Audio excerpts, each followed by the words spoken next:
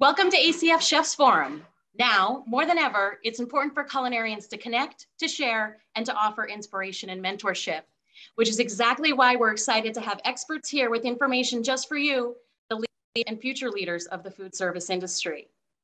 I'm Jackie Pressinger, American Culinary Federation's Director of Strategic Partnerships, and I'm delighted to welcome you to today's very special webinar and appreciate you all tuning in for this exciting demonstration. I hope you're ready to be inspired. I know I'm from New Hampshire, so I'm wicked excited for today's presentation. Today we'll be taking questions for the chefs live during the webinar as we are able. Please be sure to use the chat function to collaborate with other chefs and students tuning in, and the Q&A function to pose questions to today's featured chef. All right, so let's get the conversation going in the chat. Please let us know where you're tuning in from today. And now some information from Jennifer, our friend at Massachusetts Restaurant Association Educational Foundation. Good morning, everyone. Thank you for that introduction, Jackie. As she said, I'm Jen Almeida, and I'm from Massachusetts Prostart. And we are so happy to welcome all of you to today's demo. And we are excited to have such a talented chef here to inspire us. So a little background on today's featured chef. Chef Chris Viaud was a contestant on season 18 of Top Chef on Bravo, and is the chef owner of Greenleaf. And you know what, Chef, I forgot to ask about how to pronounce your restaurant name. So Ansanm, I'm hoping that was correct. He'll correct me later. Both located in Milford, New Hampshire. Upon graduating from Johnson & Wales University, he moved to Boston, where he spent 3 of his most formative years at Forbes 4-star rated restaurant DeVoe in Back Bay, where he worked his way up to sous chef. Chef Viaud has continually been working throughout the years to challenge himself by pushing the boundaries, taking himself out of his comfort zone to hone in on his craft. And just last week, he was recognized as a semi-finalist for the James Beard Award in the category of Emerging Chef. Congratulations, Chef. Chef Viaud's food is rustic in its approach, yet refined by his use of classical techniques. Chef focuses primarily on seasonal products, most of which are grown locally, which helps to fuel his passion when creating his menus. He is constantly exploring new ideas, styles, trends, and concepts to keep fueling his passion, and believes that every day there's an opportunity to learn something new. Chef, on behalf of all of the culinary students who are tuning in today, we are so thrilled to have you here with us today. Now back to Jackie. Thank you, Jen. We are going to launch a quick poll. We are curious to see, however, how many of you have ever tried Haitian cuisine before. So please do take that poll so we can see where our baseline is. So this is looking pretty great. We're going to be pretty brief.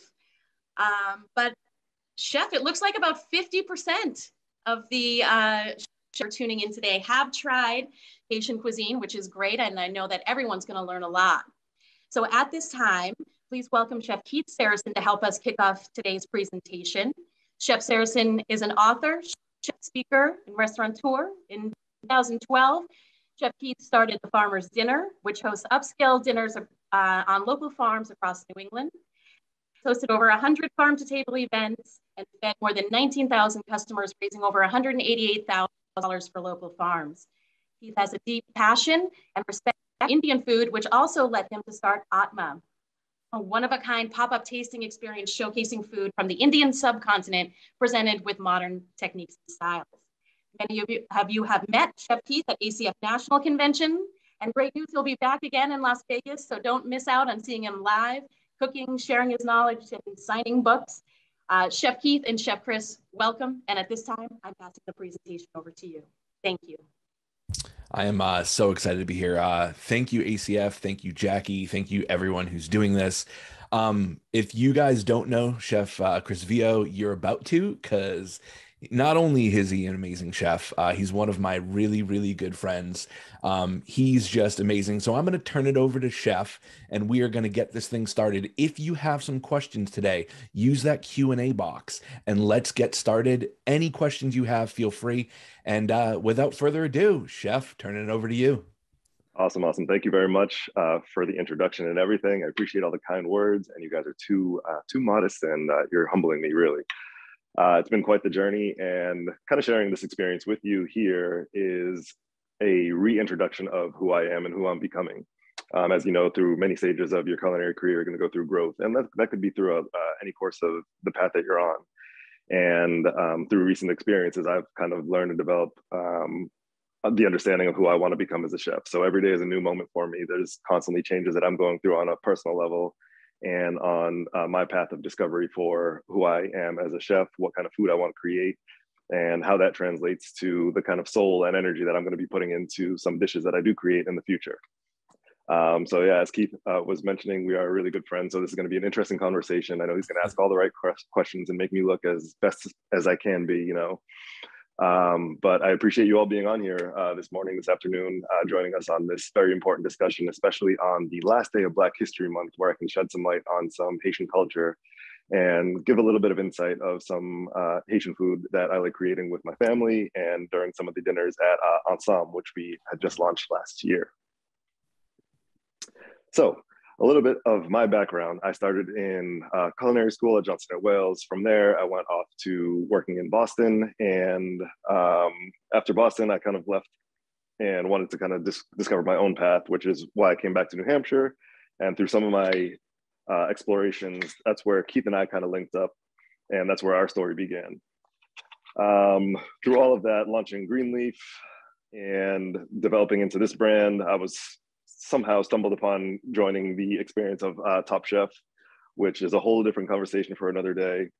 But that kind of sparked some new interest in me for creating this brand with my family, of wanting to dive back and kind of understanding and respecting our culture through food and reintroducing the food that we grew up eating and appreciating it more so now that I have a daughter and wanting to translate all these recipes over to her and the future generations to come. So I spoke with my parents and just asked them, I was like, all right, I want to kind of be able to share, honor these recipes and preserve our family history through food. So we began just with a monthly pop-up, just discussing what the recipes were that we grew up eating and starting writing those recipes down and documenting all those things and introducing them to the community. And it's just incredible to see the amount of support that we have garnished from all of that. And to this day, just a year later, to be able to kind of just continue to flow into that. We're still getting the traction. We're doing these monthly dinners. And the best part of it is just coming together as a family and doing this all together. So the recipe that I'm cooking for you today is a Poule non sauce. So that is a Creole marinated and braised or stewed chicken. I'm going to be serving that with Diri à pois. So Diri Kole is the national rice dish of Haiti. And that's traditionally made with kidney beans, but in my inventory at my house, I only had pinto beans, so I'm actually just going to be using those. So I'm not going to call it Diri Kole, I'm just going to call it Diri à pois. So the first step that I did do, and Keith, please feel free to interrupt me at any point while I'm kind of speaking about all this stuff, is we wash the chicken. So washing the chicken is a very important step in Haitian culture, more so in the previous years, as there was not much refrigeration. So washing the chicken or any of the meats that you're working with a vinegar or lemon solution helps to kill off any of the bacteria that would have been growing and help preserve the meat for the lack of refrigeration that was there. So I've gone ahead and done that. I removed the skin from the drumsticks and discarded that. Then I just scored the chicken. So as you can see, there's some slits in there to help get the marinade in there, and just washed it with a mix of vinegar and lime juice. Next, you'll see some little green marinade on there. So that's what is called épice. So épice is like our seasoning blend for all. We use it for soups, meats, vegetables, and everything. So in here is a mix of scallions, parsley, a lot of garlic, olive oil, onions, bell peppers, and we just use that to cook the meat. So now that I have that all going, I'm just going to get this into the pot on the stove. Beautiful. Chef, while you're doing this and walking us through it, can you tell us a little bit about the word Ansanm and how that you guys came to have that as your name? Absolutely. So when we first launched these dinners, it was more so just bringing the family together, and it wasn't really a brand that was created. It was more of just we're gonna kind of come together as a family, cook, and then maybe we'll open it up to the community. We ended up doing so. And with doing that, the first dinner that we launched, we sold over 100 meals. my family not really working in the restaurants before, it came as a shock to us all. And I pretty much had to grab the reins and said, all right, let's just do this. I'll run the controls of this all. We just need to prep the food. And Mom, you're going to be the workforce behind all the food in the kitchen. So after, I think it was dinner 3, that's when I started to realize we really have something unique going on here. And we wanted to be able to bring a new light to the things that we were doing and make it representable. So I started doing some research on what that could possibly mean for us, and trying to find a name for a business is always difficult. And it took just those couple months just to realize, okay, what word or phrase could captivate everything that we're doing together? And that just clicked it right there. Ansanm is the Creole word for together. So we're bringing our family together, we're bringing the food together, and we're sharing this experience all together as we're launching something very new and unique, especially into this area in New Hampshire. Beautiful. So right now I just got the chicken that has been marinated in a piece. It's covered in water. And from here, I'm just going to bring that up to a boil. And while that's working, I'm going to go ahead and add some of the seasoning also to this water. And Chef, that's so as the chicken, piece, right? Yes, that is the piece. So as the chicken was marinating in the piece, I'm also going to add it to this, which is going to help season the liquid and provide more flavor, because we're going to use this liquid as the finishing sauce for eating the meal as well. So for these 5 drumsticks in here, I have about 4 tablespoons of the piece going in. Beautiful. And Chef, question for you. So as, you know, take us back a little bit, like besides, you know, obviously growing up in a household that was Haitian, you know, what really inspired you? Because you had that French background, and obviously there's some history between France and Haiti, but what really inspired you to say, you know what, this is something that I want to do? It took a while for me to come to that realization, actually. You know, going in culinary school, there's the traditional, okay, you can learn, yes, you learn international backgrounds in this, but you do also have like that forced structure where you're saying, okay, you can learn how to cook Italian food, you can learn how to cook French food, and that's the end all says all. So coming through the ranks and everything, especially after culinary school, I wanted to further my education in the culinary industry. And of course, the best application for that is working in the industry itself. So from there, I was encouraged to go seek out some of the best restaurants in one of the closest major cities nearby, which was Boston. So I reached out and I began my journey at Duave, which is a fine dining French restaurant. From there, I was able to really kind of hone in my skills by working under some of the best chefs in the state at the time, of course. And they forced it upon me with just like understanding the flavors, the concepts, the techniques that are involved with understanding the art of French cooking. And later on in my career, that's when I started to kind of gain interest in saying, okay, so I have this relationship with French cooking. I understand some of the techniques involved. How can I apply that to food that I am passionate about, food that I grew up eating, and how can I create that connection, that bond between what I'm doing and what I hope to become? So launching the series of A Taste of Haiti dinners, that kind of helped spark that. And then from there, it kind of went mute. And going through Top Chef and understanding those experiences that I did have on the show over there, it kind of re-sparked that revitalization that I wanted to have and understand more of my culture, and seeing what the community around and what the country is doing to accept new cultures and new foods it kind of made it easier a little bit just to be able to say, okay, I want to kind of dive back into Haitian food. Is there an opportunity for me to explore that? And seeing on Top Chef how there was that whole Pan-African challenge, and kind of evoked a new sense of energy for me to say, this is kind of like new age. This is where the food is going. And even with like things you're doing over with Atma, you're able to say, okay, I love Indian food. I want to be able to share that Indian food with everyone. That's kind of like the same interest that I'm having, and the same interest that we're seeing all throughout the community, where people are interested in learning so much more about other cultures, other cuisines, that we have the opportunity. And it's almost like our duty to share and respect and honor to be able to provide that insight that they're looking for. That's beautiful, Chef. We're starting to get a bunch of questions in. So if you guys have questions, put them in the Q&A box, and I promise we will go through them. I want to keep kind of going through here. So Chef, you said A Taste of Haiti, and you also mentioned Ansanm. Can you explain the difference of what those two things are? Absolutely.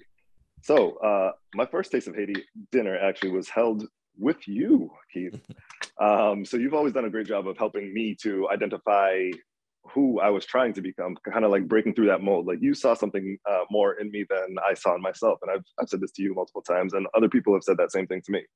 And I think that's just like the constant battle that I'm having. We're saying, okay, I think this is who I am, but other people are like, no, you can be so much more. You just have to break through that and stop just like shying away from who you really are. So when I first launched the Taste of Haiti dinner series, that was a modern interpretation of what I understood of Haitian food at the time by utilizing some of the words and phrases of Haitian food. It was in no relation to authentic Haitian food per se. It was just taking some of the things that I've kind of seen and done and eaten and reimagining them by using like French techniques and things like that. Ansanm then came about a few years later, and that is hardcore, authentic Haitian cuisine cooked by my mom, my dad, and they're kind of holding the ropes of that. I always tell everybody, I'm not the chef of Ansanm. I am a student. My mom is the true chef.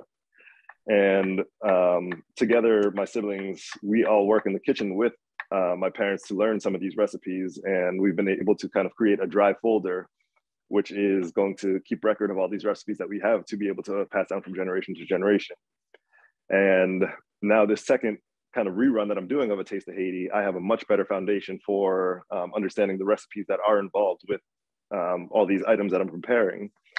And it just helps me to kind of see some of my growth of where I've come personally as a chef, and realizing that there's so much more that I can explore within the realm of understanding more about Haitian cooking and how I can apply a modern day technique or flavors with those Haitian flavors as well.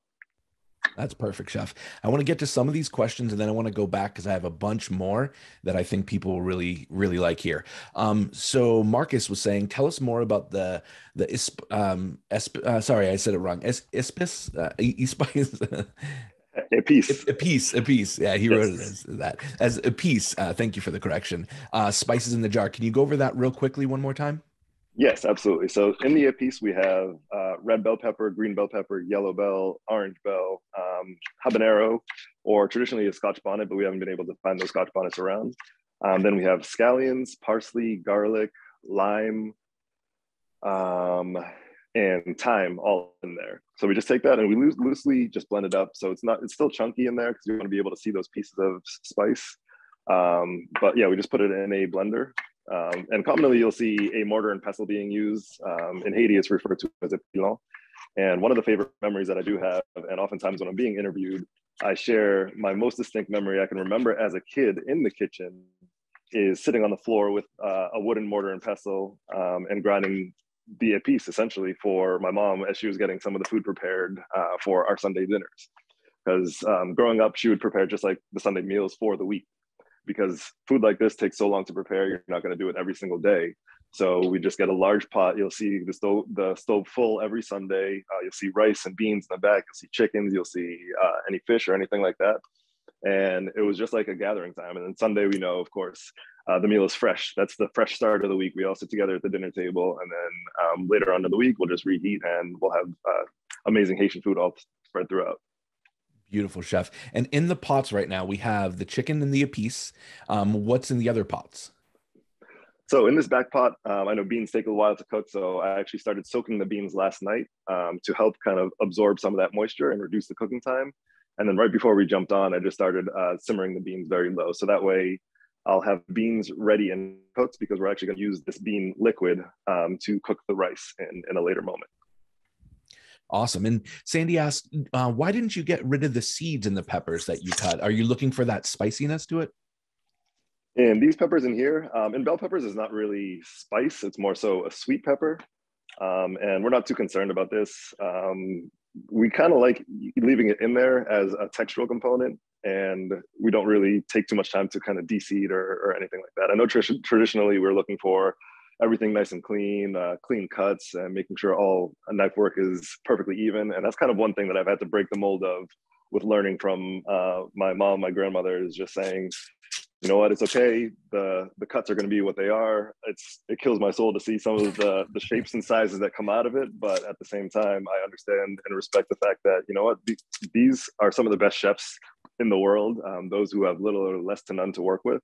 And if they're able to get these flavors out of these amazing stews and cooking that they're doing without being so concerned about the proper julienne or brunoise, then I think it's okay to respect and understand that we can just have offcuts and take things from there. So, Chef, I want to talk about representation for Haitian cuisine right now.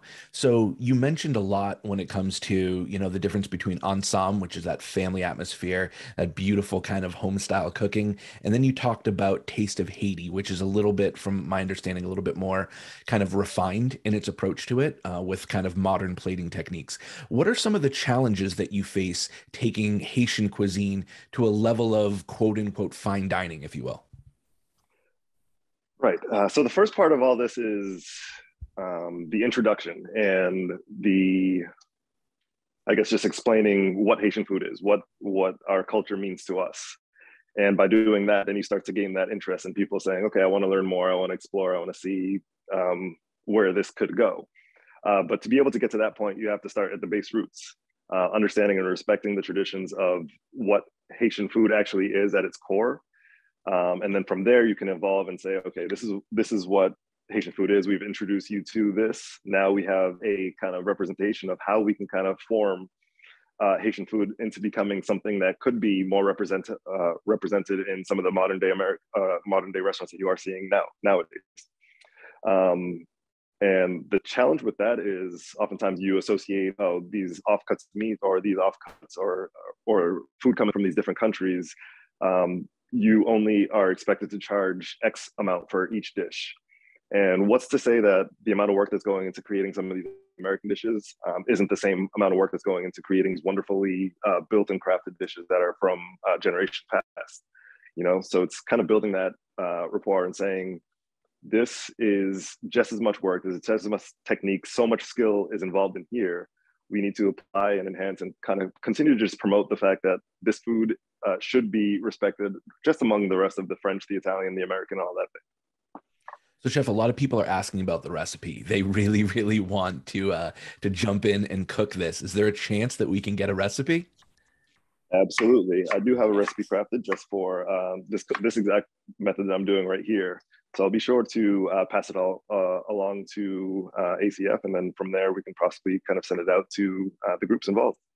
That'd be amazing. And I know, to follow up with the recipe, Chef, you're an author, and a lot of people are saying, do you foresee a cookbook with these recipes? Oh, yes. I would love to get to that point where we can have a cookbook and start building these recipes and promote it to the public and everything. But that all takes time. And the biggest thing right now is just making sure that our family is put together and we are able to kind of learn about all these recipes before we kind of translate that and take the time into developing a cookbook. Amazing.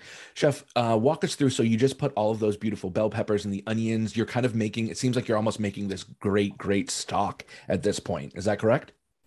Exactly. So yes, in here now I have bell peppers, onions. I have a habanero, which has been picked with clove. So this habanero in the state right now is not going to add spice per se. It's just going to add the flavor of the habanero. Clove you often see cooked with like desserts and things like that, but we do often use that with preparing some of our meats and vegetable dishes just because it provides that unique flavor. And I have a bouquet garni with parsley and thyme in there as well. So right now all the flavors are just coming up. Once this comes to a boil, I'm going to remove the chicken and we're just going to brown it. After it's broiled or sometimes fried, then we just put it right back in here, which I'm actually going to use this secondary pot over to the other side to kind of build that stew base. So just thinking back on like French technique and everything involved, when you're making a stew or a braise, you typically have the meat with the skin or anything on it, or you're going to sear brown the exterior. Then you're going to use that and create that fond deglaze, add that to the braising liquid because that builds the flavor here. So I took a step back and kind of realizing this is kind of just the reverse engineered version of that, where we are cooking the meat essentially first, making sure all the flavors are trapped inside the meat because this is a shorter cooking process. Then we're going to remove the meat, brown it to kind of get that Maillard reaction, and then get it back into the braising liquid with all that caramelized flavor and just making sure that the flavors continue to just develop in the pot. I bet the smell right now is so good. I wanna ask a question about what do you think is one of the big misconceptions when it comes to Haitian cuisine right now? I would say that people think it's spicy. Haitian food itself is not really spicy. Of course, with any cooking that you're doing, you can control the level of spice that you're putting in, but it's not so much spicy, it's spiced.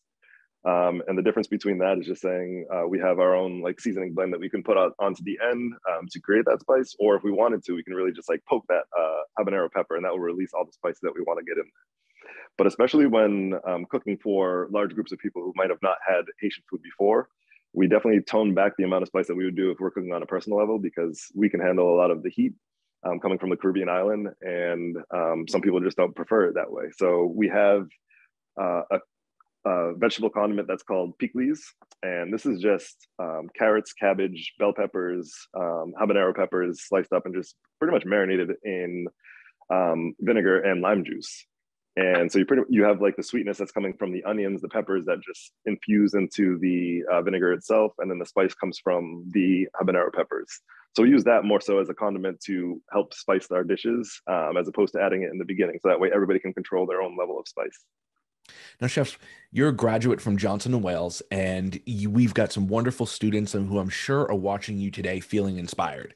I want to know, what advice would you have for the students who are looking to start their career and maybe they want to cook a cuisine or a style that they feel is kind of either marginalized or underrepresented? What are some of the words of advice you have for them today? I would say just stay true to your heart. Even just yesterday, I was having a conversation with a father of a daughter who is Haitian, and he's having the same issues of she grew up American, and now she doesn't really appreciate or want to understand more about her background or her history through food. And during my teenage years, I was the same case. We were coming up, and then we ate Haitian food all throughout, probably till I was maybe 12, 13. Then from there, that's when I was like, all right, I want pizza, I want mac and cheese, I want this, that, the other.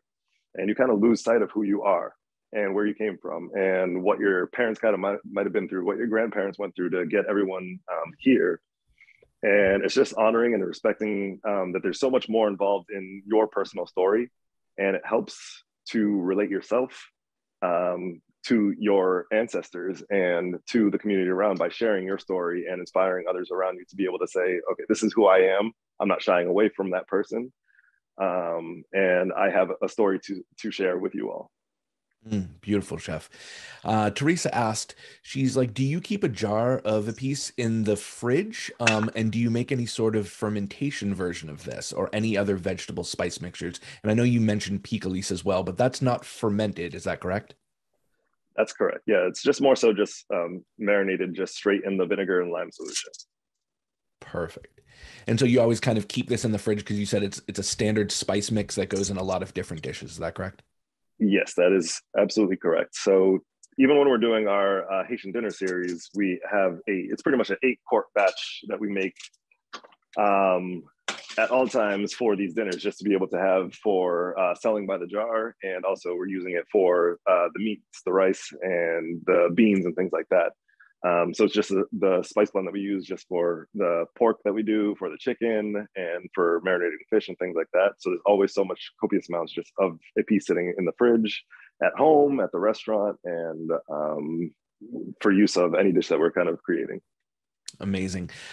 Christopher asked, he said he's looking to clear up some confusion. So we got Haitian Creole versus New Orleans Creole. And he said the similarities seem to be pretty close, at least in recipe wise. Can you explain some of the differences? I actually do not know too much about Cajun Creole cooking, but Haitian Creole I can speak to is just building those. It seems like there's a correlation between how the process is cooked and kind of just putting your soul into the food itself. But Haitian Creole is just like using these island Caribbean things that you would find on the island and gathering all those stuff, and which could relate to the same of Southern cooking, of saying you're using what's available within your reach and utilizing the full product and how you can kind of make sure that that is represented in the dish that you're making. Well, thank you guys. Keep these questions coming, Chef. We got about 20 minutes or so until we wrap. You're doing an awesome job. So walk me through the process of what you're doing now. Absolutely. So now I just pulled the chicken from the cooking liquid right here. It is popped into the oven. to be able to pick up some color. So I'm going to broil that. I've got the broiler set on high, so we're gonna hope to get some nice color on there. Next, in a separate pot over here, I'm going to be adding some tomato paste and cooking that down in just a little bit of oil. Beautiful. We don't want the flavor of like raw paste going in here. I'm just gonna toast that just a little bit. And what are we building the base for right here? So this is gonna be the base for the stewed chicken. Oh, beautiful. So I'm gonna go ahead and just build this over here. I'm gonna take some of this liquid, add this liquid to this pan over here, because this liquid is the one that has all the seasoning built in there. So in there, there's adobo, black pepper, garlic powder, and of course the épices with the peppers and herbs. Amazing. So now that this is toasted, I'm just gonna go start adding the liquid from here into here. And immediately you can smell the transformation of flavors that are going to be developed. We have a rich tomato stock going with this highly seasoned chicken broth over here. I'm just gonna try to get some of these peppers and onions, make sure that I get that habanero in there, and then also pull the herbs from the sachet, transfer it right over. And essentially, I'm just gonna want the same amount of liquid that will be able to cover the chicken as it goes back in. So while that's trying to pick up some color down there, we're just gonna continue to let this cook down. And I'm going to start by rinsing off the rice while we're waiting for the beans to kind of do their thing also. Gorgeous. When you start the rice, so obviously I'm familiar with food from the subcontinent in India, and I know that we spend a lot of time washing rice and washing it till it runs clear. Is that the same process that you guys do? That is exactly what we're looking for. So the reason why we're doing this is it helps to kind of create the separate grains of rice by rinsing off the excess starch that is coating the grains that will kind of force them to kind of come together when they're being cooked. So this allows you to be able to see the separate grains. It provides a much fluffier rice. And the rice that we do use is basmati, because it is a fluffier grain, and we just prefer the texture over the others. I learned that. I didn't know that. That's amazing. Basmati rice, so good. Are there actually follow-up? Is there other grains of rice or other styles of rice that's used as well, or is it primarily basmati? For us, we primarily use basmati, but you can see jasmine used as well. It's more so just like a preference, or pretty much what you can find around. So cool. Chef, I have a kind of a follow-up question here. I want to keep diving into the history of Haitian cuisine and really kind of where it's coming from you. You said since your journey, obviously it started in kind of fine dining French, and it's evolving, at a rapid pace, especially with all the press that you're getting from Ansanm and everything. Do you think that delving into Haitian cuisine has made you a better chef? And if so, why? I do. I think part of who I was before was just conforming to what previous chefs have done. And now I'm on that path to exploring who I can become and how I can kind of translate that down to generations prior. So what I am starting to see is that there's more cultural diverse cuisines that are popping up, and even places around this area where I didn't even think there were that many Haitians around. We're starting to see through the spread of Ansanm that there's a large Haitian community in New Hampshire that is starting to pick up. And even in places like Nashua, which is southern New Hampshire, and Manchester also, we're starting to build this Haitian community where we're exploring and saying, oh wow, there is Haitian cuisine that is going on. People are starting to appreciate other diverse backgrounds now. And I think by me joining in at this time, it's saying I'm part of that new wave of saying, this is where food is going. This is the direction that food is kind of starting to shift to, where we've kind of done all those things, saying we've done the French, we've done the Italian. Now let's explore something different. Let's explore let's explore the African diaspora. Let's explore the other subcontinents and make sure that we're representing the true flavors and the countries themselves. Beautiful. And chef, what are we looking for quote unquote doneness of the chicken in there? Are we looking for a little bit of char on that, or are we going to get that from the searing process? Yes, so we're just looking to pick up a little bit of the brown on the exterior from the broil. Okay, perfect. And then from there, we're just going to dunk it right back into the secondary pot that we have over here that has the tomato sauce. Yeah, I'm very jealous of the smells. Yeah, you can almost just imagine what's coming through here. So now in this second pot, I went ahead and strained the beans. And I'm going to add a little bit of oil with the épices. So we're going to cook off that raw garlic flavor that's in the épices because it's loaded with garlic. So we just want to make sure that we toast that down. So I'm going to crank this back up. The beans have been removed. They are cooked. So again, I reserved the cooking liquid because that's what we're going to be using to cook the rice in. So we got Joseph here. Sorry, go ahead. Yeah, we're just gonna cook the piece down in here. After this is toasted, we're gonna add the bean water, and then once the bean water comes up to a boil, then we'll add the rice into there. We got a question from Joseph. He's asking, are all the dishes for the restaurant true Haitian dishes, or are there blends with some other cuisines and interpretations?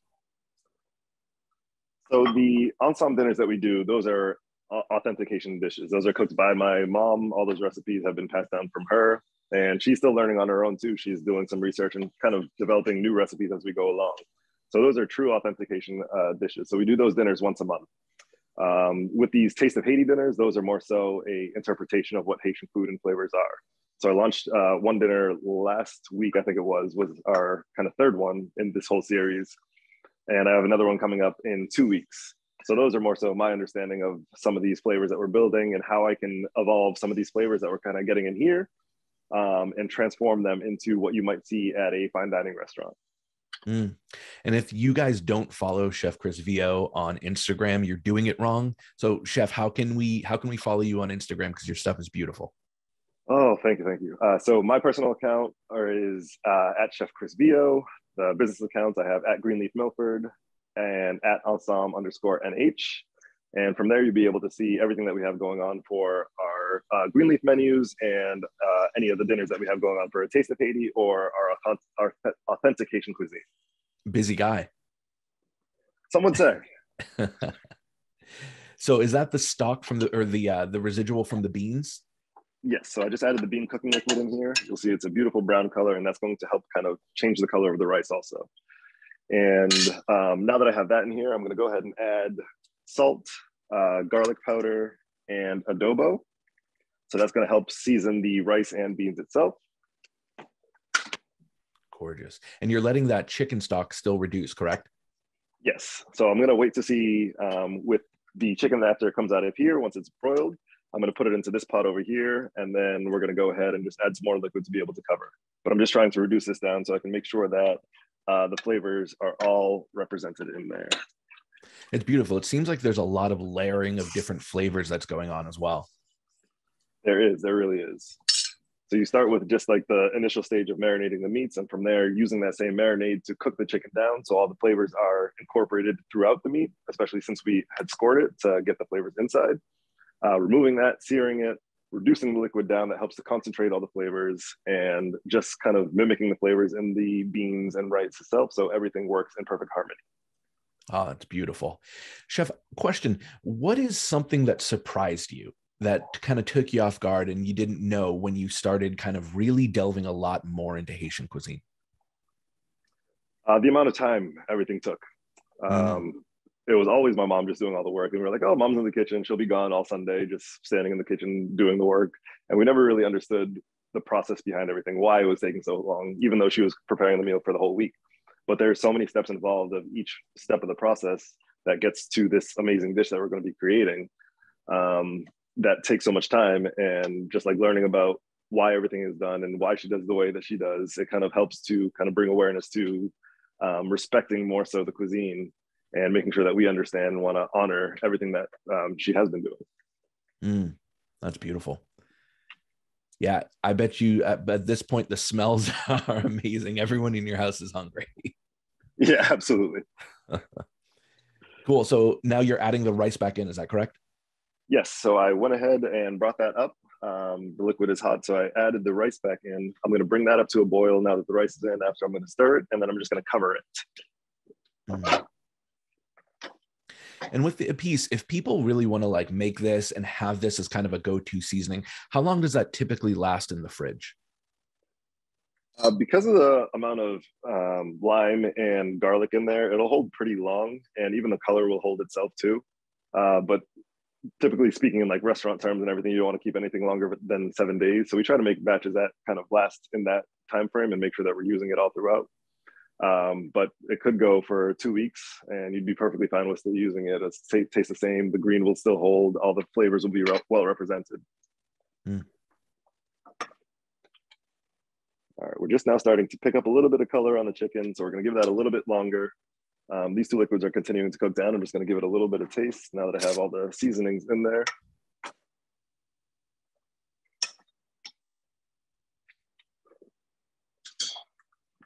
Yep. What I'm looking for is just making sure that there's enough acid from the lime juice that we added.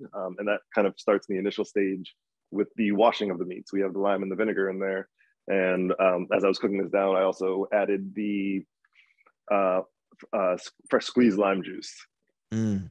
So I'm tasting for the citrus, I'm tasting for the salt, I'm tasting to make sure that I can taste the spices that were in the piece, and also the garlic and adobo. Mm. I noticed that one of the things, you know, that I'm seeing here is just how much beautiful flavoring is going on between the sweetness of the peppers, the spices that are going in there. I've noticed in kind of my journey how you just get this wonderful, like it's hard to come back from all these spices when you know how great they are. Do you feel yourself just pushing toward being like, I'm craving Haitian food rather than craving the same stuff that you kind of grew up with? I do. But luckily for me, I mean, my parents live right up the road, so they're always taking care of me. They know I don't eat when I work at the restaurant and everything. So they are still cooking Haitian food. Yeah, exactly. They are still cooking Haitian food throughout for their Sunday meals and everything. So oftentimes even they'll bring food to the restaurant for me to have for my staff meal, which is great. So I'm spoiled in that sense. So even when I'm craving something the most, and it could be something that I haven't had before, but it's still traditional Haitian food, they'll just bring it right on over. And they keep me well fed and make sure that I have enough energy to get through the day, just like they would when I was a child. Mm. So Chef Christopher's saying he's like, I love the way that you're using your heritage as part of your identity as a chef.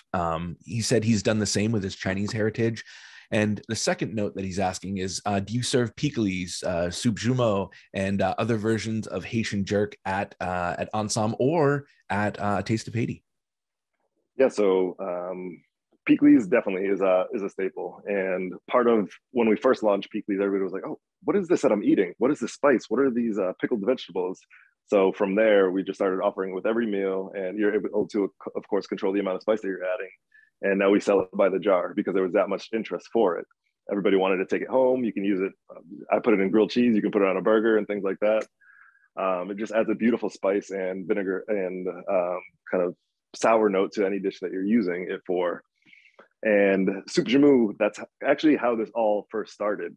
Going way back a year ago, where for the first of the year, every year, Haitians all throughout the country, all throughout the world will celebrate by creating a batch of soup jumeau. Soup jumeau is this dish that was controlled by the Haitian slaves they cooked the soup jumeau for their French masters. And once Haiti gained their independence in the 1800s, we celebrated by kind of taking that soup back and reclaiming it as ours. So we have this beautiful soup with squash, carrots, root vegetables, cabbage, and things like that. And it's just this beautiful celebration of our history, our culture. So when launching Ansanm, before it was even Ansanm, we introduced a Sunday pickup for soup jumeau on New Year's Day. And from there was so much interest from it. And that's where the next month we launched a dinner at the end of the month to see, okay, instead of just soup jumeau, let's see if we can launch like all Haitian food and see where that brings us. And that's where we had our first 100 orders. And the next month we launched it again. That's where our second 100 orders. And it just kept building and building from there, where we were honored to see just how much respect there was and interest from the community around that was interested in learning more about Haitian food, Haitian culture through food. So it brings us great joy to be able to come together as a family, cook these recipes, and share in such a platform, being like throughout this community right here, where people are traveling. Sometimes, just even yesterday, we had guests coming from an hour away to be able to experience what we're offering. Oh, that's amazing. Chef, we've got about 6 minutes or so left until we turn it back over to Jackie for some final thoughts. I want to do two things. I want you to walk us through everything that's going on, and then I got a doozy of a question for you. All right. So I got to make sure I added the beans back into this rice, which is one step that I did forget. I'm just going to go ahead and stir that back up. And you can see the rice is starting to cook down in there. And then I'm going to go ahead and just take this chicken, even though it's not fully browned, it's starting to pick up the color. My oven's moving a little bit slower, but you can start to see that it is getting a little bit of color on it. So we're just going to put it in there.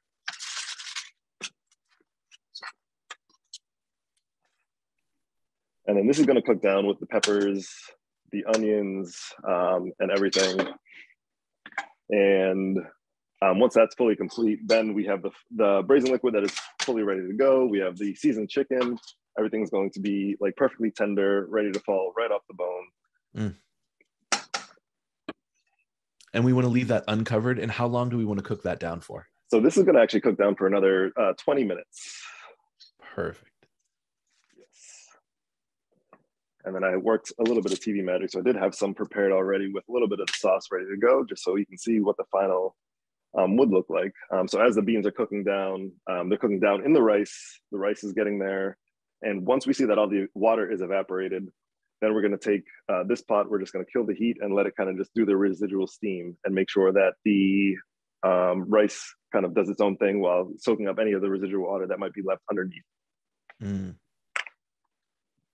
Oh, that looks gorgeous. And I assume that you can adjust the spicy level of it, not just the spice, but, you know, traditionally, is this dish on the spicier side, or do you find it to be more mild?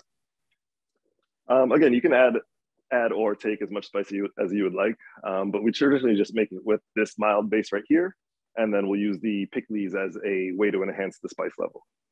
Wonderful. And that pickles has a lot of acidity to it, which I'm sure just elevates that flavor even more. Absolutely. So, Chef, big question for you. So in all the studying that you're doing and everything that you're going through here, I want to know, what's your opinion on why you think Haitian cuisine has not got more representation, specifically not just across the board, but on the fine dining level as well? I think it all starts with somebody wanting to kind of take that leap and say, I'm going to veer off the path and do something different. And not be afraid to just jump for it. And if you fail, you fail, but at least you're kind of going through the motions of trying and just wanting to represent something that is unique to you and that might not be readily available for others around. I think it kind of just takes a group of people to get together collectively and say, oh, I see what you're doing on this side of the country. Why can't we have that over here? And just build that kind of connection with folks around that are doing the same amazing things and saying, how have you started this? How have you seen the representation? And what does that mean to you? How can I kind of bring that same kind of honor, respect to what I want to try to do over here and build that community and just continue the conversation? Because that's where it all begins, is having that initial chat and saying, this is who we are. This is who we wish to become. Why can't our food be represented among some of the greatest? And just continue to just push the boundaries. Perfectly said, Chef. If you guys are watching this and you love what's going on today, and if you've learned something, throw a heart in that chat to give some love to Chef Chris Viaud, who is just cooking his soul out today. And I love, oh man, I'm just so jealous of the smells. If you guys can't, if we can find a way to get smells through Zoom, you know, we've got it here. Awesome. Yeah. So as you can see in this pot over here, this is an actual representation of what everything would look like once it is fully cooked.